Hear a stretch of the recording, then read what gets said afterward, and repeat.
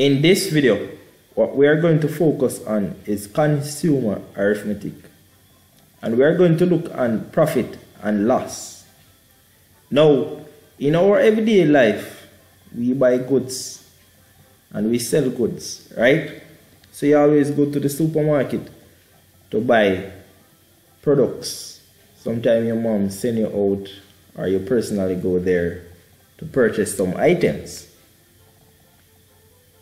And sometimes you sell back these items, right? So profit and loss is an everyday life topic. You know, people sell because when you buy things from the shopkeeper or from the supermarket or from the clothes store, they sell you at a cost that they make a profit most times, right? Sometimes they made a loss, but most times they make a profit. Now, there are some key terms that you need to remember, right? The first one is cost price. What is cost price? This is the price at which an article is purchased, right? So for example, when you go to the supermarket and you purchase a bottle of water for $100, that $100 would be the cost price of that bottle of water. Another key term that you need to remember is mark price. The price on the label of the article or product is called the mark price or list price. This is the price at which product is intended to be sold for. For example, when you go into the supermarket, and let's say you're going to the supermarket to purchase buns, and when you look on the shelf, right where the buns are packed, you will see the price for the bun. Those prices are called the mark price. That is the price that the product is intended to be sold for. Another key term that you need to remember is selling price. This is the price at which an article is sold. For example, you go into a clothes store and you want to buy a pair of jeans, right? And the store clerk told you that the pair of jeans costs $2,000, right? And you pay $2,000 for that pair of jeans, then that is the selling price of that jeans, right? Another term that you need to remember is profit. If the selling price is more than the cost price, the difference between them is a profit, right? For example, you purchase a bottle of water for $100, right? And then you sold back that bottle of water to your friend for $110. Note there that your selling price is greater than the cost price. It means that you would have made a profit of $10 because you sell it for $10 more than what you purchase it for. Now, another term that you need to remember is the loss. If the selling price is less than the cost price, the difference between them is a loss.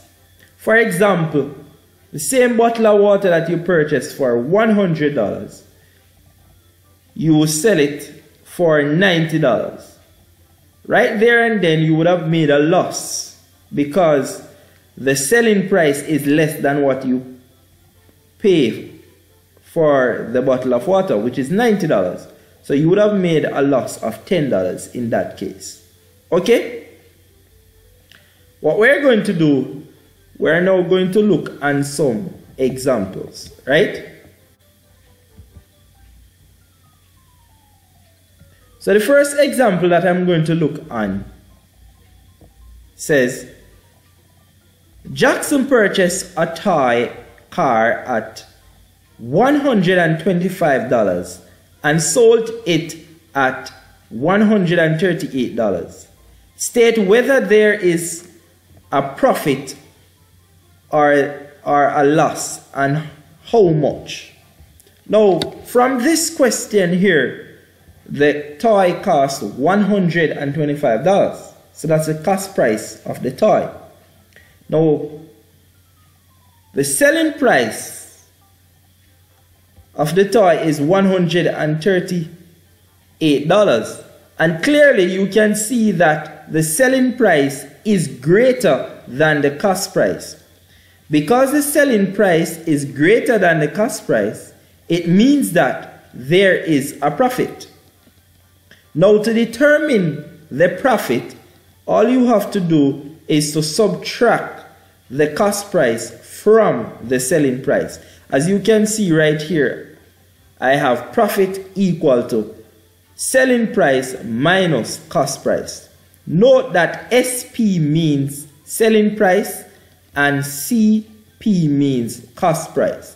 So it is the selling price minus the cost price, which is equal to $138 minus $123, which gives us a profit of $13, right? Now to example number 2. Ali purchased a bag for $230 and sold it for $175. State whether there is a profit or a loss and how much. Now, the bag costs $230. Now, Ali sold the bag for $175. Note here that the cost price is greater than the selling price, which means that there is a loss. Right? So in other words, the selling price is less than the cost price. So therefore, there is a loss. Now, how can you determine the loss algebraically? Loss is equal to the cost price minus the selling price. So the cost price is $230, subtract 175, which equals to $55. So therefore, Ali would have made a loss of $55. Albert bought his bicycle for $275. He sold it for $350. What was the amount of his profit? So let's write down all the information that we know. So we know that he bought a bicycle for $275. So that would be the cost price. So CP will equal to $275. We know that he sold it for $350. So SP is equal to $350. And we know that they want us to determine the profit. So they want us to determine the profit. That's what we don't know. So we know the cost price of the item and we know the selling price of the item. So therefore, I'm going to use P for profit. So therefore, profit is equal to selling price minus cost price, right? So profit is equal to, what's the selling price? 350. So it's going to be 350 minus the cost price, which is 275. Therefore, the profit is going to equal to 350 minus 275. That's going to be 75.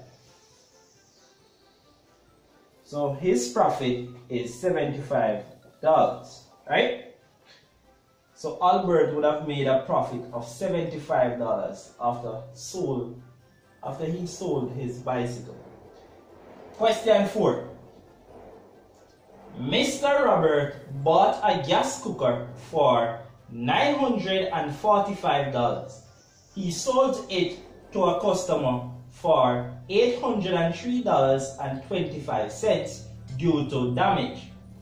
Calculate his loss. Again, we're going to write down all the information that we know.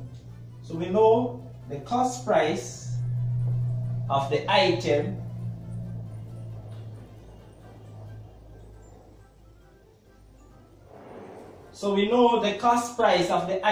is $945, right? We know that the selling price of the item is $803.25, right? And they want us to determine his loss. So they want us to determine his loss. So that's what we want to find, the loss. I'm going to use L for loss. Therefore, loss is equal to cost price minus selling price. So loss is equal to the cost price, which is $945, minus the selling price, which is $803.25, right? Now we could work out this. So we could say here, what I'm going to do, work it out. So we could say 945.00 minus 803.25. Subtract. 0 minus 5 we can't, so we're going to go over to the ones place. We're going to take 1, leave us with 4. Place the 1 here, get 10, take 1 from the 10, leave us with 9, put it here.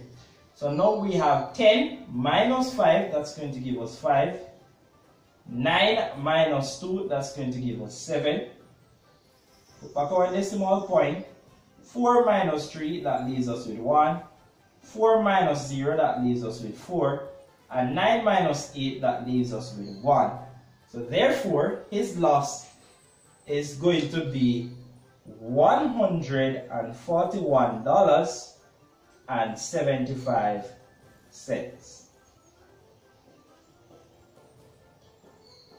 Right? So Mr. Robert would have lost $141.75 due to damage on the gas cooker. So he has to sell it for a reduction price. And that is how you determine the profit of an item, or you determine the loss on an item. Thank you for watching. Please remember to like, comment, and subscribe.